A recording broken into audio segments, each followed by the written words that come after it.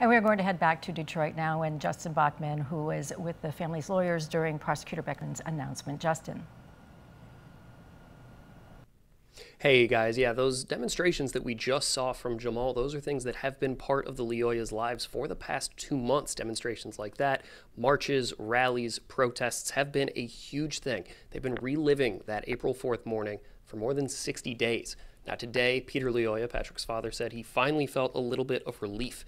As long as this process has been for his family, for all of them. Rewatching that video of Patrick's killing, they say that that video has made this fight for justice possible.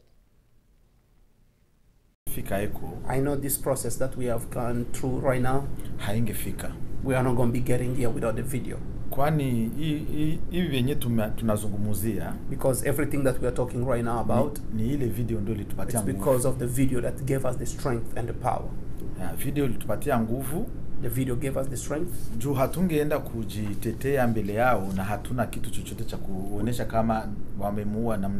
We could not go talk in front of the judge, the lawyer, and say how they killed Patrick without the video.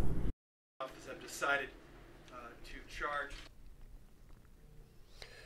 Now, this morning, or actually rather this afternoon, excuse me, right before those charges were announced at about 2:55, Peter got a call from County Prosecutor Chris Becker with those charges. He said that the conversation did not last more than 2 minutes. It was very quick, but he said it did give him that little bit of relief, and it was not what he was expecting. He said this morning he woke up and he expected to be heartbroken. Live in Detroit, I'm Justin Bachman, 13 on your side.